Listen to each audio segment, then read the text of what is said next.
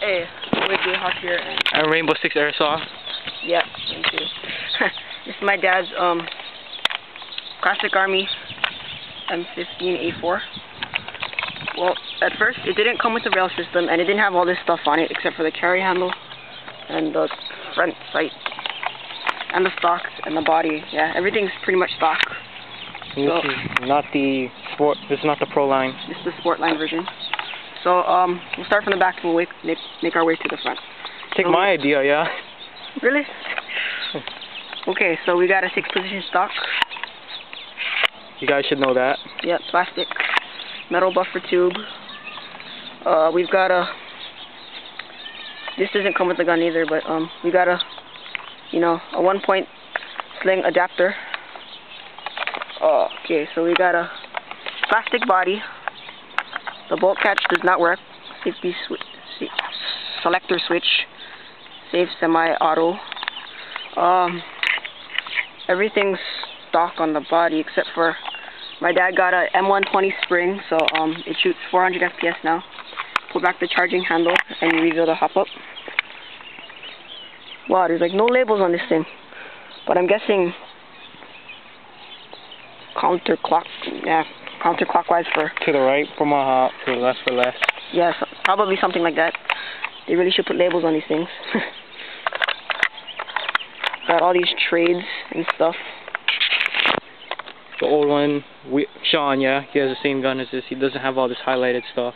It's the older model. It's an Armalite. Let's see, we got a metal hop-up and a regular carbine length barrel. We got a UTG rail system with UTG rail protectors. A PEC 2 box with 9.6 battery in here, which I don't have, so there won't be any shooting tests. On the carrying handle, there's a mount, rail mount with two on the right side, but not on the left. I don't like that. But I'm pretty sure you can switch it. Yeah, you can switch. Yeah, it should be easy to switch. Yeah, just unscrew the Allen keys and put it on the other side. We got an NC Star red dot, really huge. Yeah. I don't know if you can see the dot. You can see a little bit. Yeah. Yeah. And it also has a laser built into it. Oh, that's sick. Yeah. You can point it at me if you want. Oh, okay. Can you see the laser beam pointed at me? Yeah, you can. Okay. Has 5 brightness settings, and to adjust them you just unscrew these things and spin the dial with an Allen key. We got a real, not a cheap knockoff, Magpul AFG, made by Magpul. This thing can come off and replace it with just a flat piece, but I like this one better. It's for quick target acquisition or whatever, however you pronounce it. It's nice. It's fast. Sling mount. Yeah. I don't use. And a black flash hider. And yeah, it shoots 400, like I said. Oh yeah, mag release right here, but probably all of you guys know that.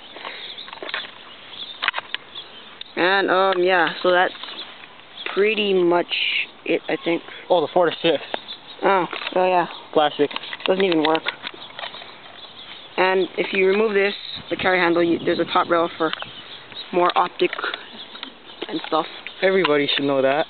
Yep. And so, yep, that's about it. So, 808 Jayhawk and Rainbow Six Airsoft out.